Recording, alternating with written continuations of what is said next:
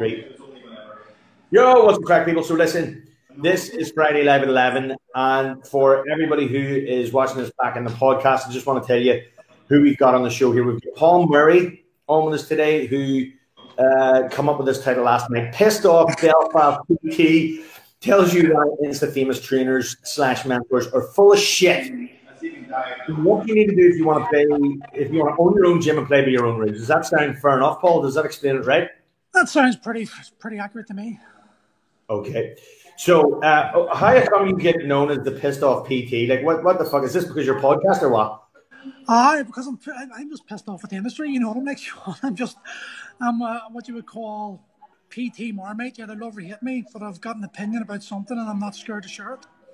Right, sweet. So basically you sort of say, let's say you say what people are thinking but are maybe too afraid to come out and say for themselves? Yep, basically. Deadly. Okay, well, tell these people who you are and what the name of your business, name of the business you own now. Who are you? What's the name of your business now? Okay, my name's Pol Murray. I own Primal Strength and Movement in Lisburn, in the Northie. We're in Northie. Sean, actually, no one's going to understand the word we're saying. I'll put subtitles in this. I will. We will put subtitles in this later. All the culties down there are going to be going, what are these fucking Nordies saying? They're not going to have a clue. But yeah, I started Primal Strength and Movement actually 3 years this April. In 1 month today, it'll be 3 years. When Iron Fit closed in 2015, I think it was, with Big Nal and everything, and Stephen Bell and Neil McTaggart, I went to train with Nal for a year just to get myself settled up. And then once the opportunity came along, myself and Dan McCaffrey, No Limits Fitness, we had a bit of discussion and we started Primal. And then December last year, December 2017, I bought Dan out. And that's my own business and 100% me. Okay. Well, this isn't your first business either, Paul. Sure, it's not. I mean, like, can you give us a bit of a background? How long you've been in the industry and what sort of iterations or generations you've been through in fitness? 2007 I started, and it was just literally MMA. So I was just one of these before MMA became cool, and it was like you're allowed to headbutt each other in the ring and in the cage and everything. I was involved in that, and I trained with Davey Patterson in what was then Progressive Combat. And I decided that after 5 or 6 years of training with Davey, I wanted to open my own place in Belfast because he was an interim. So I got my black belt off Davey, opened my own wee place in a local leisure centre, and after 2 years of doing like 4 nights a week in there, I decided to make the move to an actual full-time facility. So it was through love of just the sport, and to be honest, I've never done a PT cert in my life. I just done the courses that I thought I needed in order to help my fighters improve. So for me, it was mainly kettlebells at that stage. Right. Because David got me into kettlebell training. And I progressed from there, just done what I had to do without any guidance, without any knowledge. And that's where I met you, sure. It was the first time I met you. Was up in Friday Academy, Ireland. That's right. And it's just grown from there. I've made more mistakes than most PTs will ever make in their lives. I was part of that crew of push to failure. I used to put a bucket in the middle of the room and let people vomit in the bucket and just go, right now, keep going. I was just that ignorant attitude, you know, back in the day when absolutely no one had a clue what you're doing. I was like, it was the original go hard or go home sort of mentality. And then I started getting into the strong first element of kettlebell training and realising that strength training, there was better ways of training, and just through trial and error, educated myself to the point I'm at now. Right. So that's a lot. Like, that's a lot of years, and you've had a lot of gyms. I mean, has there been failures along the way? Did everything go the way you wanted? Absolutely. I don't think anything's going right. I think this is the first year things have went right for me properly. It's like I'm a good coach. I was a shit business owner until I actually met you and started getting advice off you. I had no idea what I was doing. I was that. In fact, we were talking about it the weekend. I was very like Jason, where the idea was the more courses you've done, the better. But the more I look back at it, the courses I was doing was for ego. It wasn't to benefit my clients, because I never really thought like that. It was like, I want to do this, I want to do that, so I done it. But I never really focused on the purpose of what I was doing, which is building a business. So I love coaching, and coaching's my bread and butter. but it was more. I was doing courses just to do courses, and almost to get a virtual wank off the other PTs. It was more about the ego for me. And I was only on Saturday we were talking about I was going to do MNU until you actually put me about it and said why. It was always about. See you later, folks. It was all about me wanting to have more knowledge and not actually understanding that the courses I should be doing should be in line with who I'm coaching and is it going to benefit the clients I've got. Mm-hmm. Yeah. So that's why I've been doing it for 12 years. I've been doing courses for 12 years now. Just going through every course you can ever think of. Holy shit. Well, you own Primal Strength and Movement now, and like you're saying there, you've been through generations of every fad you can see in the industry. You've got loads of things wrong. And to this point where you are now, and I suppose you would probably say now you're doing things the way you would have wanted as a coach. 100%. But what does that mean? Like, what makes Primal Strength and Movement different to every other gym? Like, what's the mission? What are you guys doing? I want to help 40-year-old guys build a bit, lose a bit, and get a bit, and become a superhero to their kids they really believe they are. That's my tagline. And anyone who knows me knows. And my videos, that's who I'm aimed at. I don't care if I offend people. I don't care if sound sexist. I don't care if women get annoyed. I don't care if young guys get annoyed.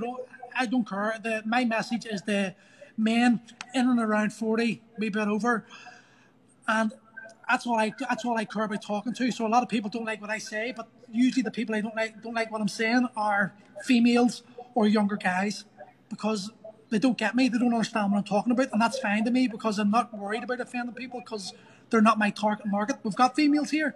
We've got guys in their 20s here. And they've all got the certain attitude that I look for. But when it comes to sending a message out there, I just target my demographic and nothing else. I'm a 40-year-old dude. Well, I'm a 41-year-old dude. So I know what 40-year-old guys go through. I know exactly their problems. I know how they think. I know the issues they've got. So I just talk to them. And I think that's the biggest mistake trainers these days make. They want to be... I've done it for so many years. Yeah. I was doing it for... Up until about 2 years ago, I was still doing it. It was like trying to please everyone, but getting no one because my message was so mixed up and so... Do you remember the first day I went to the first ever... It wasn't Ascension then, it was 10X or something. That's right, and yeah. You and Jason just... Oh, you stripped me apart. I hated you. I actually was... I had built this thing called strength culture up and it was the greatest thing and I loved it. And then you were like, that's shit. And I was like, fuck you. That was the older, more reactive Pol Murray, I think. You definitely do things differently now. But that's who I am, though. But I'll admit that's who I am. I would be if you say something to me, I'm going to snap back at you. I'm going to attack. But that fighter in me is going to come out, and I'm going to attack you. And I'm not going to listen to what you say. But deep down, it's went to the back of my head, and then I'll go home and I'll think about it, and I'll sort of calm down a bit, and then I'll go right, okay, maybe they're right, and I'll apply it then. But you see me in the mastermind. How many times me and Jason go head to head fighting each other and. It's just that alpha male thing situation where you're not going to embarrass me in front of people and he's not going to let me embarrass him. It's like, rah, rah, rah. But you come back to it and you realise that everything being said isn't to embarrass you, isn't to put you down, it's to help you to think differently. And that's something that I still need. 12 years in the game and I still need people to challenge me, and I still need people to see things from a different point of view, a different perspective. It's the coffee cup analogy, shall we say? Yeah. And that's what helps you grow as a person. That's what helps you grow as a coach as well. That's a fucking great point. And here's the thing: like we've called this like the title of this show, which we come up with last night, right? Was pissed off Belfast PT tells you why Insta trainers or Instafamous people, mentors, these kinds of people are full of shit. I mean, is it contained in what you've just said there? Is that the reason why? Yeah, because, listen, the way I look at it is like most of the people out there that don't have the confidence, they don't know what they're doing, and they're looking for guidance, and they just see someone with a six-pack, and they automatically think to themselves, that guy's got a six-pack, or that girl's got a six-pack, she looks like she's got her shit together, she's happy, look at the way, and they attribute this look and what they're doing with happiness, and if they can get somehow looking like them, they're going to be happy themselves, and but they're portraying this. These guys are portraying a fake life, and from my experience, most of these Instagram influencers are miserable, uneducated, have no fucking clue what they're talking about, and are just desperate to get money. So they're putting up these programs that just Belinda's big booty builder and fucking all these six-pack bullshit. But people are so desperate for that they don't understand the difference between a good quality coach and someone who's just hit it lucky with Instagram likes and followers or bought half the followers. So they automatically think they've got a six-pack, they've got a program, they know what they're doing. If I do this program, I'll look like that. But it all ends up as, how many people do you know have ever succeeded from an Instagram influencers program? No, I can't think of any. You've stumped me. I actually can't think of one. I think another reason, though, which is like something you touched on there, a lot of people that get sucked into becoming a social influencer are doing it because they want to either stroke their ego, and they get sucked into the whole likes, shares, followers type thing. And they think that they're doing the right thing if they're getting loads of likes. They think they're doing the right thing if you get loads of shares. But actually, most of them that I've talked to have said, well, is that actually transferring the money in your bank account? I mean, are you actually making money here, or are you just getting likes and shares? Because it's kind of like masturbation metrics. Yeah. I can actually remember a conversation we had when I was in Iron Fit. I was actually phoned you and I said, listen, we've just lost Iron Fit. I think Iron Fit was too beyond its time almost. Yeah. We had 25,000 followers at one point. And I can remember phoning you and saying, right, you said to me, 25,000 followers, right? Jesus, how much is he making a month? And I was like, we're not. And you were like, what the fuck? And that was just the primary. We at that point, we were focused on how many likes we had, how many likes a post got, how many followers we had. But there was no fucking coin. And as far as as my experience, and as far as I know still, no matter how many followers and likes you get, don't feed your kids. It's that simple. Do you know, it doesn't matter how. I would rather have 10 followers and 10 grand in my bank account than have 100,000 followers and 100 quid in the bank account. But I think the social media influence and this belief that, everyone wants to be popular. And it's like everyone's got the chance to be popular because Instagram and Facebook is just making it so easy for people, or believe it's so easy for people to become follower, that we're actually forgetting the purpose of what your job is. Your job is to build a business. That's you're build a business, something you're passionate about. But then we get too sucked into this getting likes, and then people get sucked into checking their phone every 15 minutes. Is that post popular? Do people like that post? And they take their mind and their eye off the ball of what your goal is, to get as many friends as possible and change as many lives as possible. Yeah, that's it. I mean, that's a fucking cracking statement you just said there. And I think back in the day originally when you were going on with the strength culture thing, and you were getting a lot of traction on stuff, and we had to sit down and say, yeah, but Paul, how many of those people that are, that you're getting traction with are actually converting to leads and buying off you? And you were like, no, well, not many. I mean, well, then you're actually attracting the wrong people with that post. So this is nothing. Just because you're getting likes and shares and followers, which can be great if they're converting and actually buying your stuff, it means you're getting the right kind of traffic. But if all you're actually tracking, the only metrics you're looking at is how many likes am I getting? Well, look, you could be a girl with, a nice figure, and the only people that are liking your pictures are fucking 50-year-old creepy dudes who are not buying your shit. Like you? So, like me. And you. I'm not a creep. Prime example you say there was, I done a video a lot of people seen that was reached 150,000 people about CrossFit. It got massive engagement, 400 and something shares, and just ridiculous amount. But I didn't get one client from that video. That was just me doing a rant for the crack. Now, It got me good exposure, don't get me wrong, got me good exposure and got the page more likes. But I get a hell of a lot more actual physical money and income from a video that might get 3 likes. But it's talking to the right audience. Yes, because I'm speaking to 40-year-old guys, and what I'm saying to those 40-year-old guys is that hitting them, it's hitting their pain points, and I understand exactly what they're talking about, but it's not going to appeal to a 25-year-old guy. It's not going to appeal to a female. So it's not going to get the reach that, we've all sort of been conditioned to believe that if you get this reach, you get these likes, you get this popularity contest going, you're going to make money. It doesn't equate to that at all, and people need to understand that. I would rather have no social media and have a gym packed than have a packed social media and an empty gym. Fucking right. It's down to this simple question. Do you want to be popular or do you want to be profitable? Exactly. Because they're two different conversations, and they're even two different conversations that you're going to have on social media. You can say anything on anything you want to get traction. It's easy actually if you wanted to go out and get traction. In fact, you're fucking brilliant at it. Like, you have a massive following. When you do the rants, like, I've seen your things get towards the millions in views regularly. But I turn and say it. I actually turn and say, like, I do the rants for the crack, because that's who it is who I am. Though you know me pretty well, and you know I rant about everything. It's not like I'm just doing this for social media. I'm doing this because it is who I am. Yeah. I know I'm a grumpy bastard, and I know I moan about everything, and I don't give a fuck. I'm never going to apologize for being me. And if you don't like me, you don't like me. But I don't do those rants in order to try to get more following. I do those rants because it gives me happiness to fucking rant about something. It's just like, it's my. Some people wank, I rant. I just like to rant about shit and get it over, get it out there, and get it done and dusted. But, shit. You know, I think a lot of people, and then the other thing I think a lot of trainers doing is, so I get success. In fact, it happened a couple of times, and I burst out laughing, and I actually cringed a wee bit because it was embarrassing. But I was getting really good success about the way I was doing it, just my personality, the way I am, and it's just like, oh, on all those videos. And then I seen some guy. I seen 2 or 3 PTs doing exactly the same that I was doing. And I was going, they've just seen me. They've seen me do this. They've seen the response I get. And in their heads, they've thought themselves, this is good. This is how I'll get traction. But the reality is, it wasn't their personality. It wasn't who they are. And they were trying to copy me, which means they're not being them. And that's what they need to be. I think every trainer has to have the balls to actually be who they are and not try to copy everyone else because they see someone else getting success through something else. Doesn't mean because someone else is getting success that they're going to get it.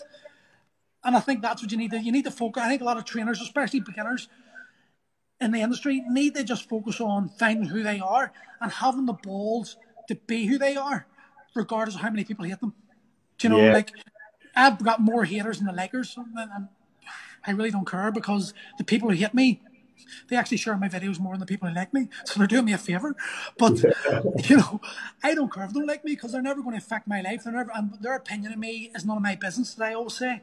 So if they can slabber about me, they can do whatever they want about me, but at least I've got the balls to go and do these things and actually get myself out there and try to get the people who I need to attract into my gym through my videos. And I think you need to have the balls to do that. You need to just go able to say, right, this is my message, this is what I want to say, and regardless of what, just continue doing it. Like we talk about consistency. I haven't missed one day's video since the 29th of April. So I'm coming up to nearly a year, nearly 365 videos I've done every single day, nearly, you know. So and it's that consistency and that message, continuously getting that message out there consistently, is what's helped me nearly double the numbers of the gym.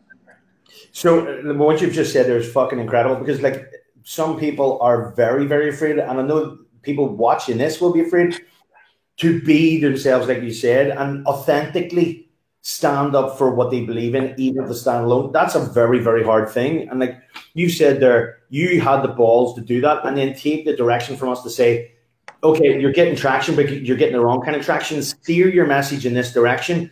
And then you spend a fucking year showing up every single day. And then how has your message changed? Have you got better at it after doing it in a year? Yeah, do you know something? I remember the first time, funny enough, the first video I done was that got me, that started this all off, was one about life coaches. Okay. And you know about my opinion on life coaches, 25-year-old life coaches. So, and do you know something? I had this video done 3 months. I am pretty confident. But I had allowed my fear and my sort of like the thoughts that I was in my head to stop myself from posting this video for 3 full months. And then one day I just went, fuck it, and I before even didn't give myself a chance to think, I just uploaded it, pressed send, and put it out. And the response was brilliant. It wasn't brilliant compared to some of the other videos I've done, but at that moment in time, it was like, I don't know, 9,000 people viewed it or something, you know, in the space of very short space of time. And it made me go, holy shit, what I'm saying is actually liked by a lot of people, or people are agreeing with what I'm saying. And I was like, well, maybe this is something I should explore a bit more. So I just kept on doing it. But I think what I do is my videos, as my mindset changes, my videos changes, because my videos are just mainly my opinions on a topic. I don't actually plan anything out. If something's triggered me, shall we say, if something's annoyed me, or I've thought of, or I've experienced something in the gym from someone, I'll just talk about it, because if someone else has done something or someone else is thinking like that, I'm pretty sure there's people out there who are experiencing the same problems as they are, the same problems I am. So if I talk to them, it's going to resonate with them. Yep. But the reality is, there's going to be people thinking he's a dick. But if I allow myself to focus on them people, then how can I help the people I'm trying to help? Because I'm allowing fear to control me, and I think that's a big thing. Trainers, especially young trainers, or people starting out, they get intimidated by, the thought of being around Jason or something like that, who's been around the block and been in front of a lot of high level trainers. They're scared to actually speak up their mind because they don't want to look like a fool. And but sometimes you got to look like a fool in order to get the people you need to get in front of you. I just think that's the one bit of advice I'd give any trainer. Just say fuck it to everyone and just be yourself, and have the balls to be yourself. If you can be yourself, you're going to get the people you're meant to train, and you're going to be successful. Yeah, 100% agree. And I like what you said there about, like, that when you speak your mind, the opinions that you have are going to resonate with a certain kind of people. And the people who think like you and laugh at the same shit you laugh at and don't like the same thing you like, well, that's who you want in your business. You want clients like you that you're going to enjoy training. And the other thing you said there was, that like probably 50% of people are going to be like, he's a dick. But that's great, because at least they're not going to come in and annoy the rest of the members in your fucking gym. 100%. Listen, I remember because Dan's, we all know how successful Dan is in his in No Limits, but Dan's class is 30-minute boot camps, female fat loss. Wonder where he learned that. But so, and Dan's really successful. Like, there's no denying it. He's absolute Dan the boot camp man. He's killing it, what he's doing. Yeah. But it's my idea of hell. And this is me being a dick again, probably, because people are going to say he's a wanker, but I don't care. My idea of hell is training overweight women in their like 40s and who just. I'm sure overweight women's idea of having a trainer is definitely not you as well. 100%. I think that's.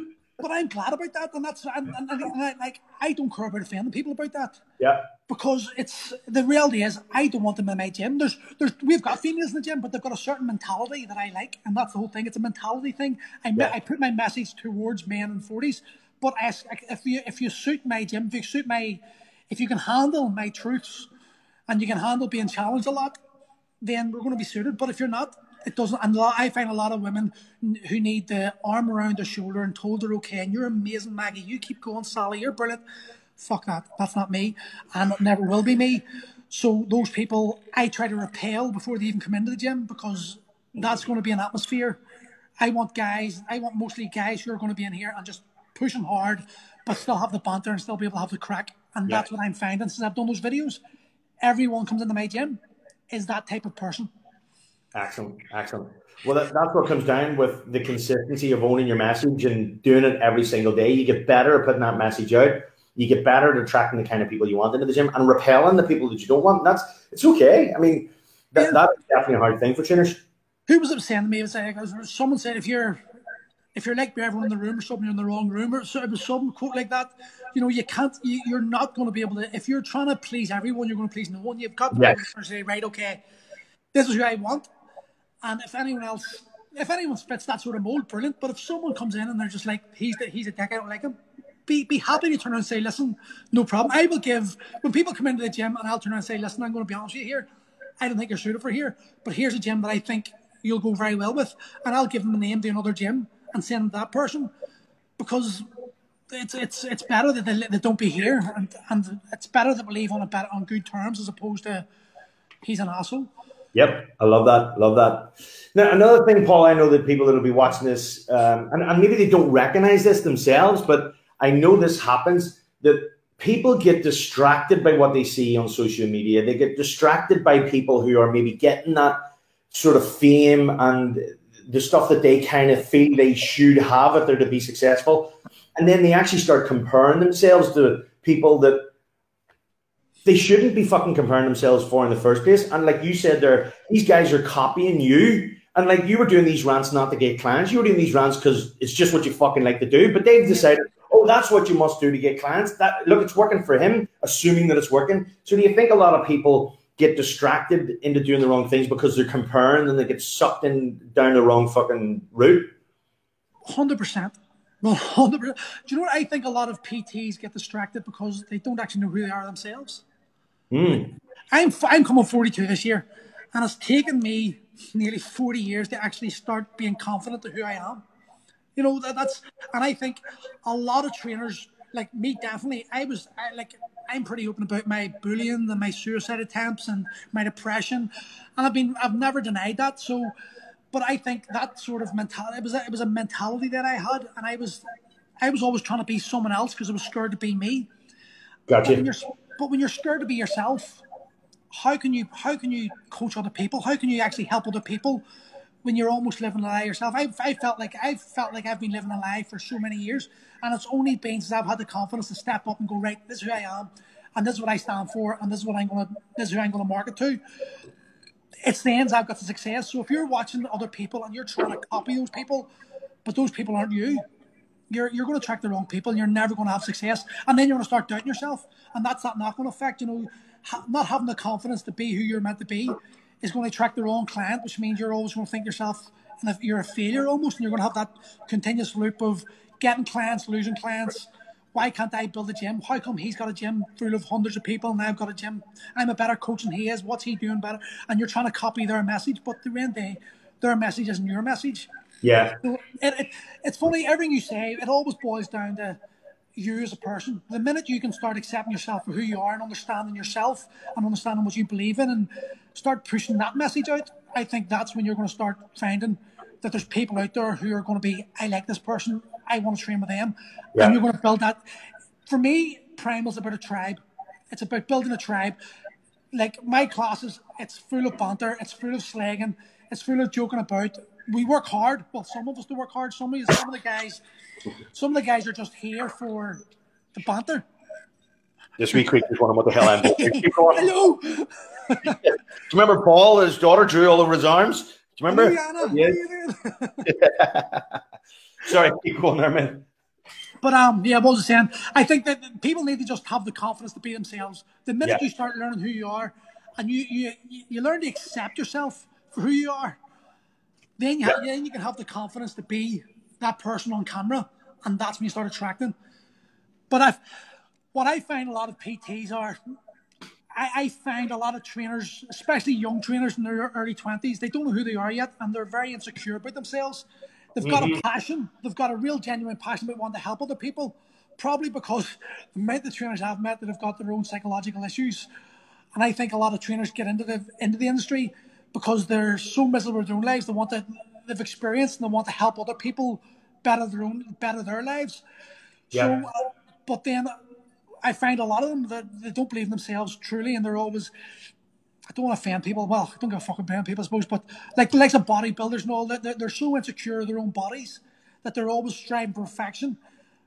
And that I think you just need to, if you're going to be a coach, you need to just use your life experience and use what you've done in your own life to attract the right person and to help them push on through your own experiences. And I think a lot of people are young guys and girls especially are scared to actually speak their own mind and talk about their own experiences in life for fear of being judged. And I think that's their key. If they just were to go accept the fact that there's going to be people laugh at you when you say these things, there's going to be people laugh at you. There's going to be people think you're a dick, but there's going to be people who you will inspire. I've had a few people turn around and come up to me and say, Paul, see what you've done for me. You've saved my marriage. I've had 3 people turn around and say to me, I was going to kill myself. This is back in the fighting days more so, but I would be in jail, or I'd be dead, or I'd be a drug dealer, or I'd be something if it wasn't for this gym, if it wasn't for the actions you took. And that's pretty profound for me. Like if I can have 1 or 2 people tell me that I'd change their lives, oh, fuck me, that's so much better. To me, it's a bit of an ego boost, but it makes you feel awesome when someone says to you, your actions have helped me completely change myself as a person. That's my goal.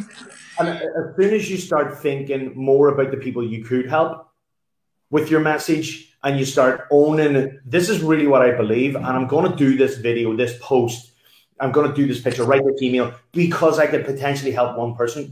The more you can steer your focus in that direction, I think it's much more empowering, because if we're always focused over here on the people that we could possibly piss off, or the guys who could laugh at us or judge us or reject us, we're never going to take any action. And I think that's kind of what you're saying there, Paul, isn't it? Yeah, 100%.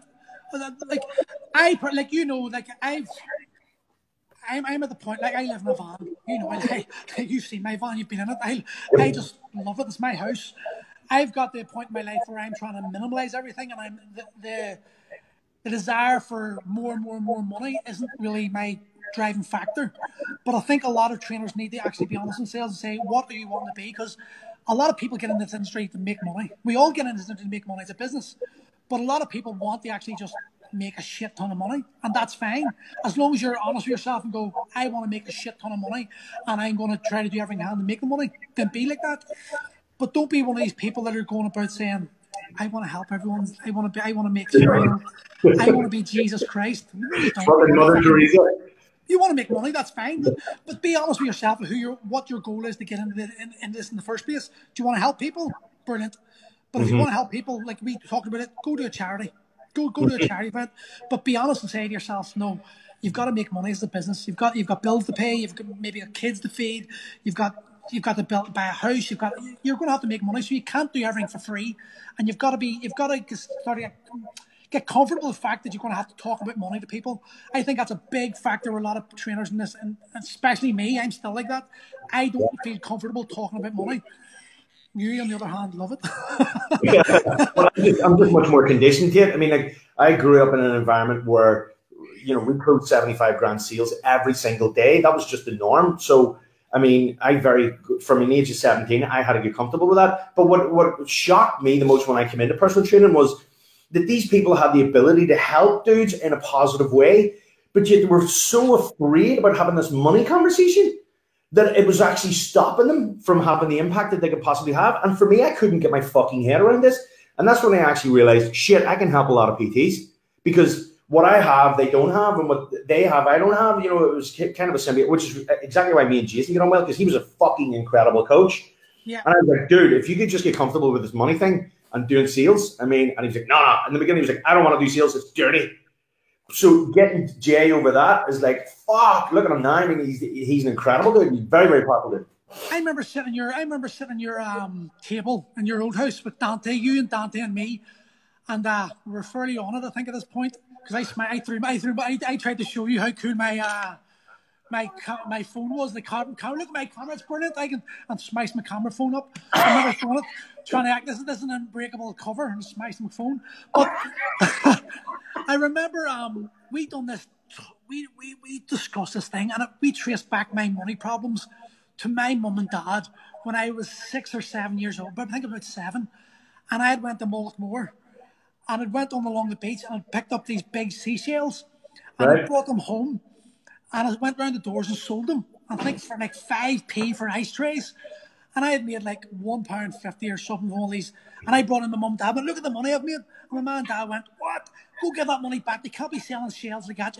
And that, we traced back that conversation. That's where my money problems originated from. I felt like you can't sell stuff.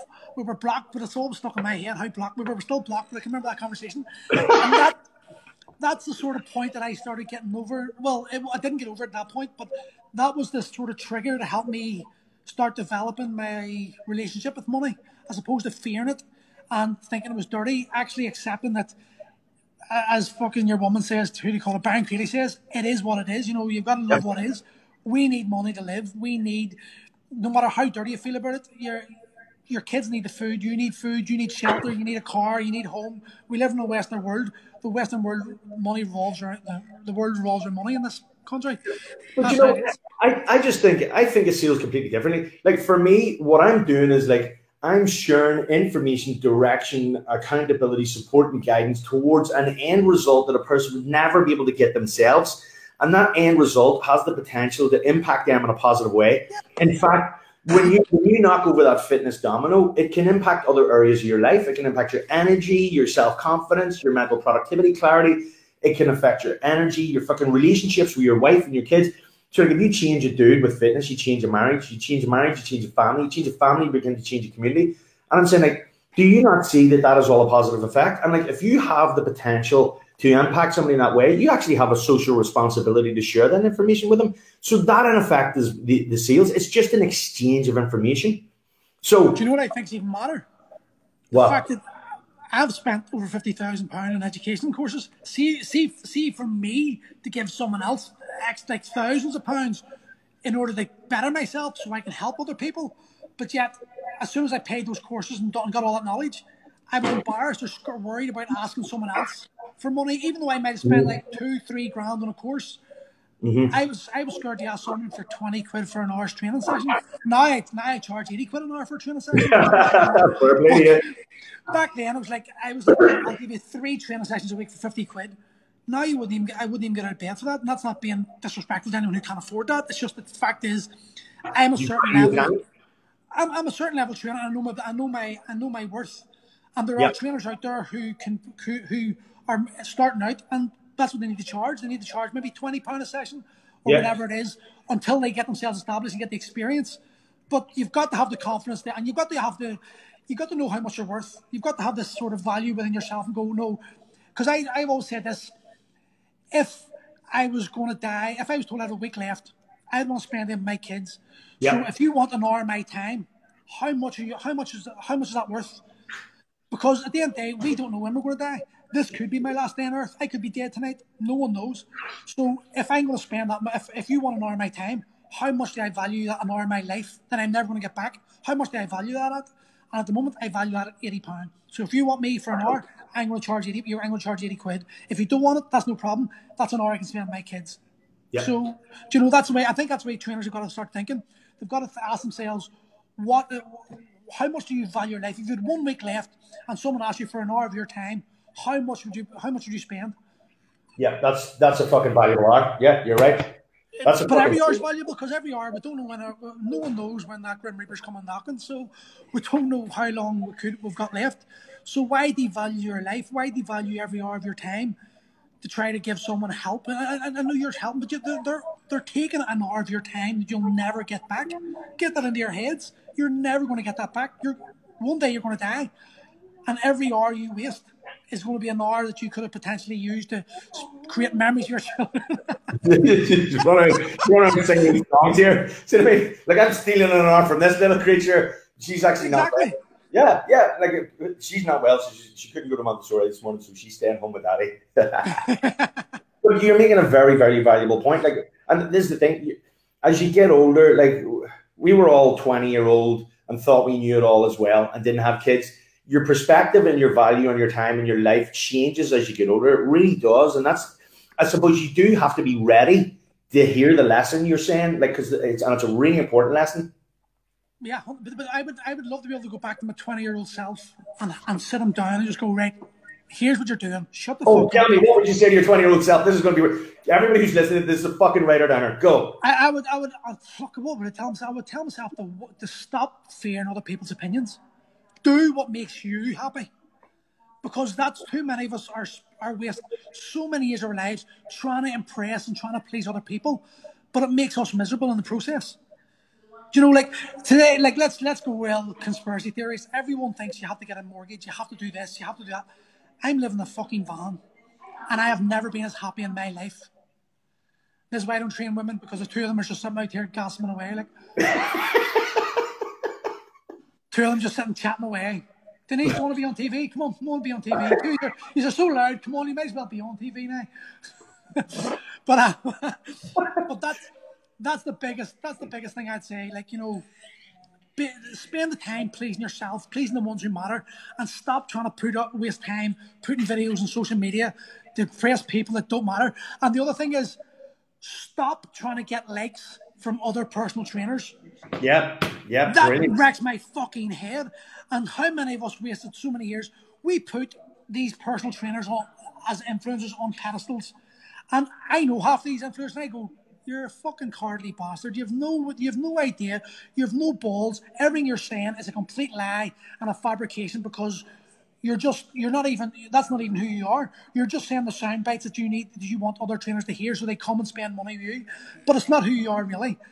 And these trainers are listening to what they've got to say. And I'll be brutally honest, most of these influencer trainers are just regurgitating the exact same message they've learned from their mentors, who learned it from their mentors. And I call it multi-level mentoring. Like, it's like Juice Plus for the mind. These trainers, a lot of these, what it is. And that's what wrecks me, because they're in their late 20s, early 30s, and they've got life experience and they know everything. It's absolute balls. They don't have a clue, but yet they're influencing so many other young trainers to waste their time instead of being happy with what they're doing. That's a really cracker one. A lot of people are trying to impress. Actually, they're trying to impress other trainers. But I think a lot of them actually don't realize that the message that they're putting out is only going to fall on other trainers' ears. Like when trainers put up pictures of their fucking food porn, you know, like their food in plastic dishes. Look at these two girls here. They're all embarrassed now. Like, hello. What's happening, ladies? They're being embarrassed. They're all squandered. So, like, they put up, and this is because, look, they simply don't know better. I was this guy. We all were at the beginning. But they're putting up, like, their squat PR and, you know, go hard or go home, beast mode, and then pictures of, like, their food in plastic containers. Like, there was no client that you or I would ever train that would see that as, like, what they want for themselves. Like, I don't know any guy who's a CEO who is down to put his food in a plastic container and eat out of it to get gains. No. I'll tell you right now, how many trainers out there really have a niche or really have an idea of who, see later girls, of who they want to train? Very few of them. They want everyone. So then they're giving this message out to absolutely everyone, hoping they're just throwing like bait into the sea and hoping it's a mackerel or it's a cod or if it's a salmon or they don't care what it is, they just want a fish. Whereas I don't want fish, I want a salmon. So you told me this story. It was perfect. You want this bait, you want this, and you want this. That's exactly what you got to do. You've got to know who you're talking to, and you work backwards. What do you want? I want a gym. What do you want my gym full of? I want my gym full of overweight women in their late 30s, early 40s. Okay, why the fuck are you posting up you doing 200 kilo deadlift? What woman, overweight, in her 40s, who hasn't had sex with her husband for fucking 4 years because she hates her belly, is going to give a fuck about doing a 200 kilo deadlift? They want to know, can we lose weight? Can you get me and my husband back together again? Can you make me feel confident to look in the mirror? That's all they want. If you tell them to fucking lift a kettlebell and on one leg and swing a hula hoop around their head, if it makes them lose weight, they will do it. They don't care about your 200 kilo deadlift. So why are you posting up? That's a wank off. You're just trying to get yourself having a virtual hand job from fucking other trainers to say, oh, look how strong he is. Fuck, that's amazing. But the reality is, there's going to be some PT out there stronger than you who's going to go, that's my warm up. So fuck. So, you know, that's what people need. That's what trainers need to understand. They need to have the confidence to go, right, this is who I want to coach and this is who I'm going to. So what did that person want? You done that drill, that's the avatar drill. And that was the most, I think, to this day, was the most valuable lesson I ever had, was delving down as deep as humanly possible. I went down as far as like what podcasts to listen to, what movies they would listen to, where they'd go on holiday, what they want, what clothes they would wear on what day. I was just thinking of every single thing you could think of to find that perfect avatar, to find that right guy and talk to him, because that's what I want to train. And if you do that, it's going to take time, and there's going to be a lot of failures, and there's going to be a lot of self-doubt, and there's going to be a lot of times you're going to wonder yourself, am I doing it right? Should I veer off this side? But you shouldn't. You just stick to what you're doing and have confidence that if you're doing it consistently and you're sending that message out over and over again, the right people will hear it. But if you do one video a week, or you do one post a week, and I do 3 posts a day, we're both going 40-year-old guys, who's going to get the 40-year-old guy? You. Because, and even if that person hasn't got Facebook or hasn't got social media, their friends do. And their friends, when they're drunk having a beer, go, I need to lose a belly. Well, here, there's a guy called Pol Murray from Primal Strength and Movement, and he does. They're not going to say, here, John from fucking Clondalkin, who does 1 post every fucking month, you should go see him, because they don't know who he is. Yeah. But that's the truth, you know, and that's what people need to understand. Just fuck what everyone else says. Go after your target market and go after them continuously. Be consistent with. I do videos. So I've said to myself, right, I'm going to do a video every single day, and that's what I do. 7:30 every morning, my video's out.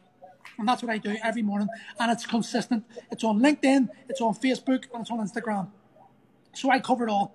So I make sure that my message is out there, just the front of mind awareness. It's crucial, I think, especially if you're starting out and you haven't got the money to sponsor posts. We discussed that, you know, how I don't really put that much money behind my posts, because I just be consistent with my message over and over again. Well, that's it. If you're owning the fucking newsfeed, I mean, you're doing pretty much the same thing, because a lot of people have to pay to be on the top of the news feed. But if you're consistent enough and your message is strong enough and it's targeted to the right people and you're doing it like you're just fucking showing up every day and you know your avatar, you know exactly how to talk to them, that's super fucking powerful. That's an authority that does that. I think that's what people need to do, and I think they need to stop hiding. Trainers need to stop hiding behind this bullshit excuses. I can't afford that. I can't afford it. We either, as you told me this, you're going to pay in either time or money. So you've got to decide: are you going to pay money, or are you going to dedicate more of your time? But to turn around and say you can't do something is a lie. And I've spent enough years of my life telling myself that exact bullshit story. But the reality is, see, as soon as you change that, you change your perspective, and you actually go, know something. Maybe I can do it. Maybe I'll just try it, and you'll go for it. Maybe you get a few likes. Oh, okay, some people like that. I'll try it again. I'll try it again. I'll try it again. And before you know it, you're no longer fearing what people say about you, and you're actually becoming more authentic. You'll realize that when you see me on video, it's just who I am. It's just you know me pretty well. You know that how I talk in my videos is how I talk to you, is how I talk to my kids. I curse to my kids. I'm a nightmare for cursing them as bad as you. You know, I curse in front of my kids, so I curse in my videos. And a lot of people don't like that, but that's okay because they're not going to like me when they come in the gym then. You know, just have the confidence to do that. I just love to grab a 20-year-old, hit them head against the wall until they started realising that, you know, who gives a fuck what other people think about you, really? Like, it doesn't really matter, does it? But you know something I think is really important? We said this, like you said, one of your biggest breakthroughs was when you were in a room with me and Dante, and I suppose at that point in time there was a few beers involved, but it was like, there's Dante, you know, he's a very successful guy. His company's 500 million. They're heading towards 750 million this year. You're in a room with the two, and I'm in the room, huh? Is that all? That's all. So like, I'm not the smartest man in that room, and that's why I love being in a room with Dante when we're talking business, because like I'm learning from him, you're learning from me, we're learning from you. I mean, like, how important is it for personal trainers to put themselves in a room like that instead of getting sidetracked by these Insta fucking mentors you talked about? Let me tell you, right? I'll give you a bit of experience. Anyone who follows me knows that Iron Mac McKenzie, Iron Mac Fitness, whatever you want, is a good friend of mine. And I went over to one of his combined strength meets. And what I noticed was there was only 2 or 3 trainers had the balls, even though we all knew each other, there was only 2 or 3 that actually had the balls to ask him a question. So here we've got a really, really high-level coach who's there for you to ask questions to. But the fear of looking foolish, the fear of asking a stupid question prevents people from asking that question, which could potentially change your entire career. That baffles me. Like, I was asking the most stupid questions about fucking rubber bands because it was like, why are you doing that? And it was something that I should have known, but I didn't. So do you know something? It wasn't a stupid fucking question. It was probably the most intelligent question I've ever asked, because as soon as he gave me the answer, I was like, oh, right, okay. Now everything else I know ties in with that, and I can see it. I can take different avenues to go down. But if I just sat there and went, if I ask this question, I'm going to look like a fool and everyone's going to laugh at me, and I've got this reputation, and I need to keep my reputation before. You can't do that. You've just got to turn and say, I don't know this. He does know it. If I ask him it, I will know it, and then I can progress myself. Mm-hmm. Have the balls to ask questions. If you're in the presence of a good trainer or someone who knows more than you, or like, how many questions I ask you about fucking business all the time? Because you've built more businesses than me. You've been more successful than me in that way. So therefore, you're doing something that I'm not. And if you're doing something that I'm not, then I need to know what you're doing, because that way, once I know it, I can start applying it. And I'm going to fuck it up a load of times, as you've seen umpteen times. You've pulled me so many times. Like, I still will not do your fucking ascension booklets. I'm still too stubborn to do that. And you and Jason are always going, you'll come around one day. Maybe I will. There's a possibility one day I'll go, I need to do that. But at the moment I'm going like, no. But, you know, that's probably me holding myself back, and I accept that. I understand that's my ego probably just going, or maybe it's my fear of what the fuck am I meant to do with this that's holding me back. But if, like, you've got to grow. Everyone takes their own. I think everyone has to develop at their own speed, their own time. Yes. But you've got to have the confidence that you've got to know when you're not developing, and know when you've actually should own your shit. You know, stop lying to yourself. And that's why I've got you as a business mentors. I need someone to call me out in that shit, because it's easy as a 42-year-old guy to go, I know it all. where I don't know it all, and I need to have someone to sometimes say to me, that's wrong. And that's why I've got Andy. Andy calls me out. He's a friend mentor, shall we say, where he'll call me out. If I do a post, he'll go, that's shite, and you know what was shite. That was bullshit, you're lying. And I'll be like, fuck, bastard, he's right. And I have to fucking then. But that you need that, and you can't allow yourself to be offended because someone's calling you out on your shit. You just need to do what you got to do. Lovely, lovely. I like that. So I've written down the 3 points you made there earlier when we were talking about the advice you would give to your younger self. Stop fearing other people's opinions. Yeah. Number 1. 2, stop trying to impress other trainers. And the third and last one is like find your avatar and talk to him every single day. Get top of mind awareness. Yeah, 100%. If you do those 3 things, you're going to be successful. If you're going to have downfalls, you're going to have moments of doubt, and you're going to have moments of failures. But fuck me, name me someone successful hasn't failed before. I think pretty much everybody feels their way to success. Yeah, you have to fail, because I always tell people the fitness journey, and that's the crazy thing. As trainers, we've all been through a fitness journey, and you grow through the failures, through the self-doubt, when you're hit with a weight you don't think you can do, and then the trainer you've got turns around and plans a program for you, and eventually you lift a weight you didn't believe you could possible. Fitness, building a business is exactly the same. You're going to doubt yourself. You're going to think that can't work until you actually put a plan in place that brings you to that point, and then you realize, holy shit, I'm here. Like you told me that when we were building the funnel the other night, you were saying, okay, you got to storyboard it, you got to work backwards, and you got to, before you even put it on the computer, you've got to have it on paper so you can see where it is, you can plan everything out and take those steps. And once you break it down to simple steps, it's like it's not as daunting as what am I like? You know what I'm like? You all laugh at me how bad I am with technology when it comes to like funnels and shit like that, and I just go, ah. But as soon as you get something working, you're like, oh right, that wasn't that bad. That wasn't as bad as I thought it was going to be. And you move on. You can build from that. Deadly, I love it. So plan for success is probably your last one. Bonus. Plan for success. Yeah, it's mad. And what you just said there, like I think every trainer will get this. If you wanted a 200 kilo squat, you would take stock of like, well, where am I right now? And what's the growth? What's the gap here? And then what's the program that's going to get me to that? I mean, business is exactly the same. If you use that analogy, like if you're starting out, it's like starting out in business would be like having a 30 kilo squat. If you set yourself a target of 200 kilos in 12 weeks, you're going to flop. Yeah. You know, if you've got a 30 kilo squat and you want to hit 200, you've got to accept it's going to be a 5-year plan. And you're going to have to go, okay, well, my first target is 50 kilos. Then that'll be 75 kilo. Then it'll be 100 kilo. Then I'll work up like that. And I'll do programs every 12 weeks to get myself an extra 10 kilos. And as you build, and you achieve these things, and maybe you get knockbacks and you have to reassess, you'll change the plan and you'll build another plan. But that allows you to have the confidence through experience to gain the knowledge you need to gain. And it's the exact same in business. If you start out somewhere, go ask for it. If you're serious about it, go get a job in a global gym and ask someone like myself, someone who's established, can I come in and mentor? Can I come in and can I do a wee mentorship program and gain more knowledge? Gareth said to me, like, Gareth just left me after 3 years there. And in 3 years, he probably got about 10 years of practical knowledge and experience through just having me to correct them and show him the mistakes that I made, so he doesn't have to make those mistakes. And as that, he's accelerated his growth by years. So you've got to, sometimes we're so caught up in the money idea that you need to be paid for this, where none of us actually want to be mentored and actually just say, something, maybe I need to give up a lot of my time here for the next year.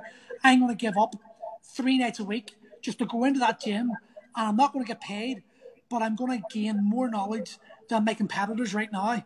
So in 3 years' time, they'll be here and I'll be here.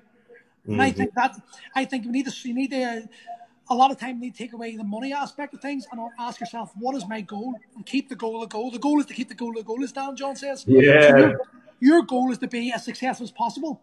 Well, what's the best way to success?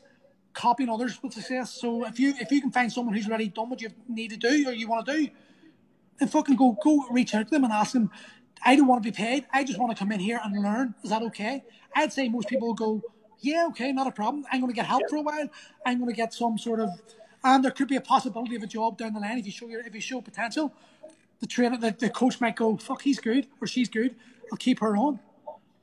These are things that people need to consider. It's not always about money, and I think because the industry is full of, like, we're paid, and any trainer, even like up here, if you're getting 20 quid an hour, like, there's people working in Tesco for $7.50 an hour, like, and they support their families and that. So you're in a very privileged position when you think about, like, 22 years old and you're getting £20 for 1 hour's work.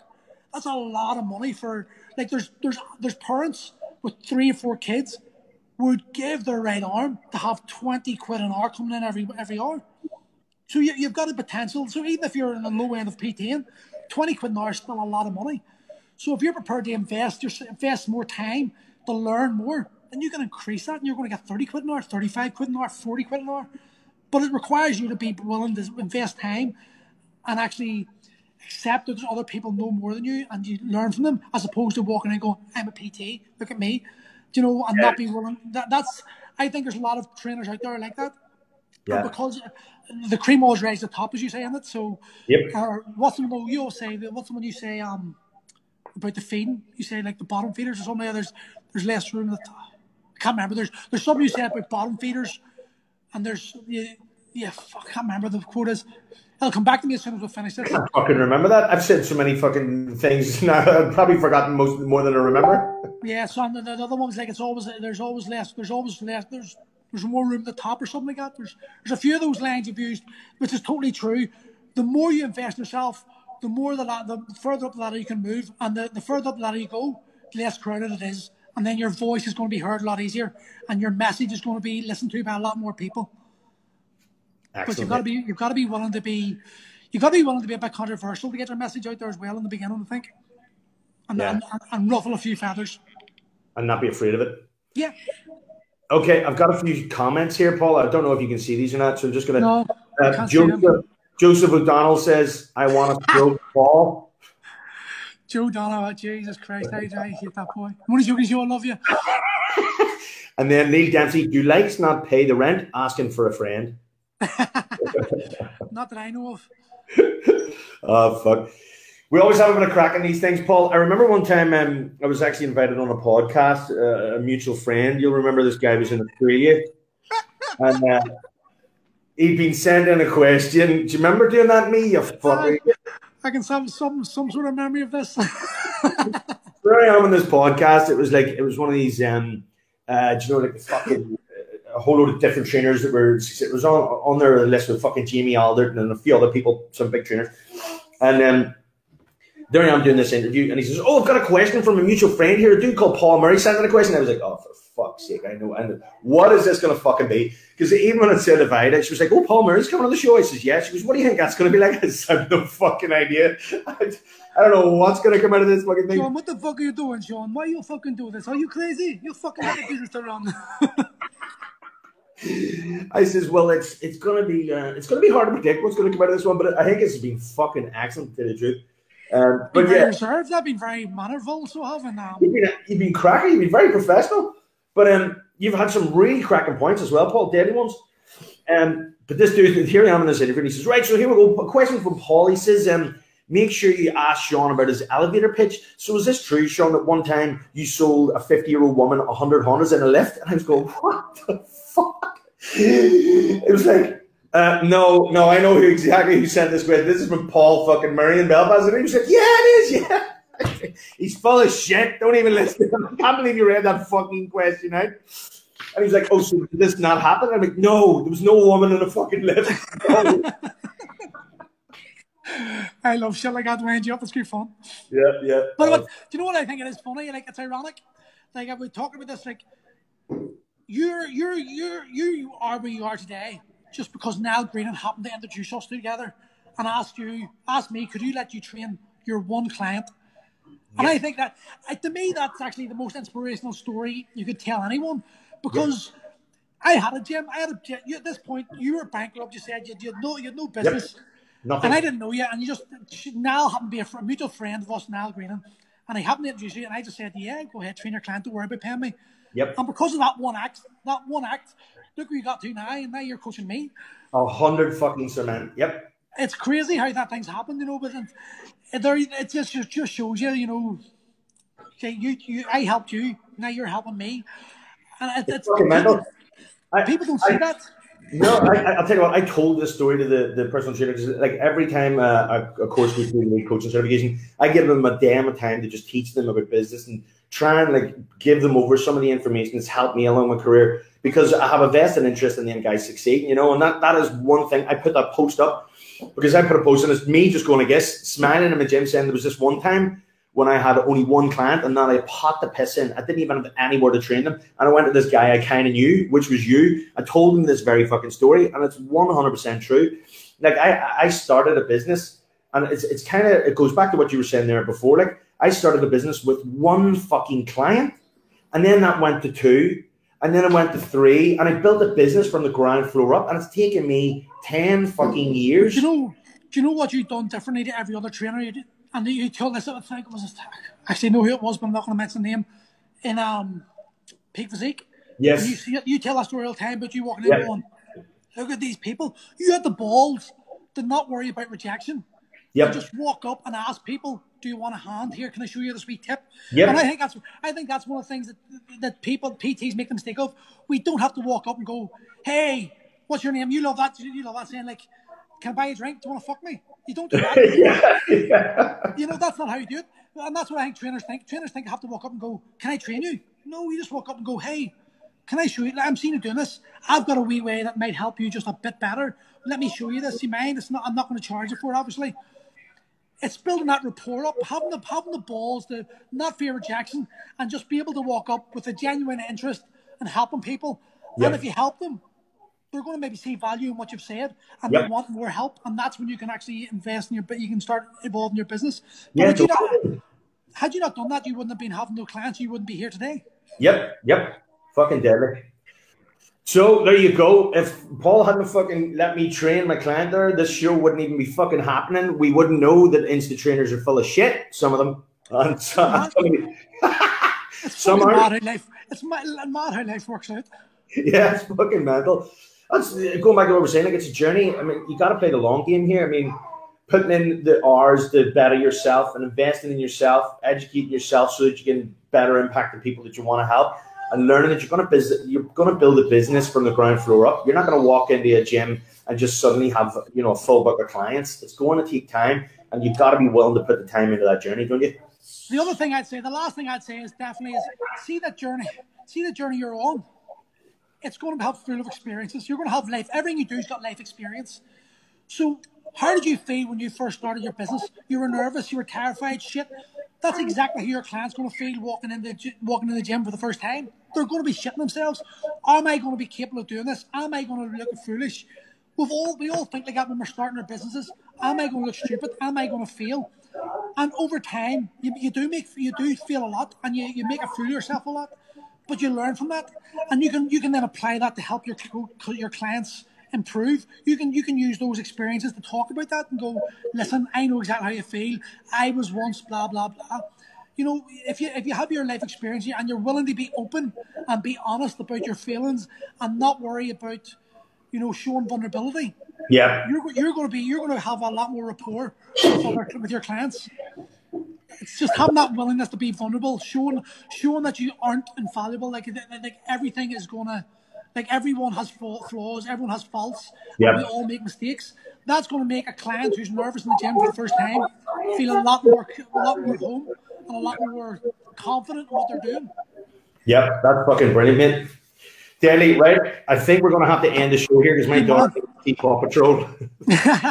I'll see you. Here, I'm going to speak to you soon anyway, because remember, 1 o'clock he's speaking. Right, no problem. Yes, no problem. I'll give you a shout right after this. Paul, thank you very much for coming on. That was like basically a full fucking mastermind there. I mean, if people are not able to make better posts, better engaging videos, talk to their avatars better after the result of this, I mean, fuck me, I don't know how we can help them anymore.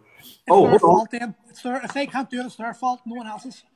We've another comment here. Who's it's Joe. It's Joe. It's Joe. Or it's PJ or Slammy calling me out for not fighting PJ tomorrow night or tonight. Oh, someone's just saying that Neil Dempsey doesn't have any friends. So. All right. Okay, cool. So, Paul, Okay, thanks a million. Good speaking to you. Thank you, buddy. See you later. Thanks, dude. And everybody, if you want to, you can catch the replay of this as well. If you want to see the video, if you're watching this on the podcast, this will be on YouTube. And for everybody in the EFPA coaches community, thank you very much. If you have any questions, stick them in and I will answer them below. For the people watching on YouTube or on the podcast, you can get this in EFPA coaches community inside of Facebook. Thanks very much for watching, and we'll catch you next week on Friday Live 11.